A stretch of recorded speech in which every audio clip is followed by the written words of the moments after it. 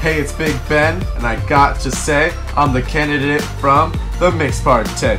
Pro-choice, gay rights, and cannabis too. We got this two-party system, and we're gonna mix it up for you.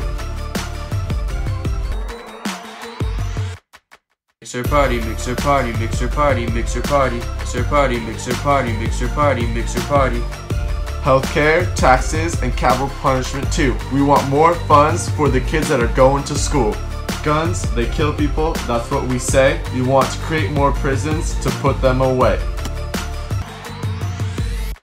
Mixer party, mixer party, mixer party, mixer party, mixer party, mixer party, mixer party, mixer party. Saving the environment is at the top of the list. We want to cut military spending so that we can exist. Man, kicking out immigrants is blasphemy. We need to focus more on making amnesty.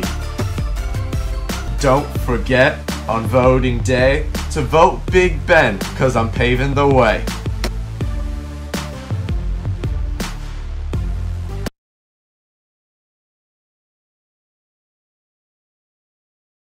Marco Randazzo is not the right candidate for you.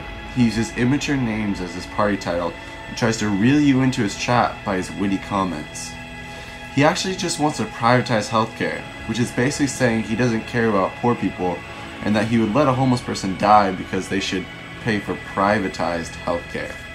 Also, he wasn't even born in the US, he was born in Italy. This doesn't make him an Italian god, it just makes him an imposter.